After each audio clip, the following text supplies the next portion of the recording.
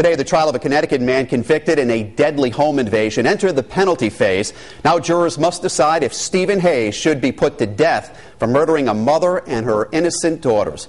Eyewitness News reporter Erin Kennedy joins us now live with the latest developments. Prosecutors rested their case today after calling a court clerk to testify about Stephen Hayes' long criminal record. Hayes was found guilty earlier this month of killing Jennifer Hawk Pettit and her two daughters, Haley, age 17, and Michaela, age 11, in their Cheshire, Connecticut home back in 2007.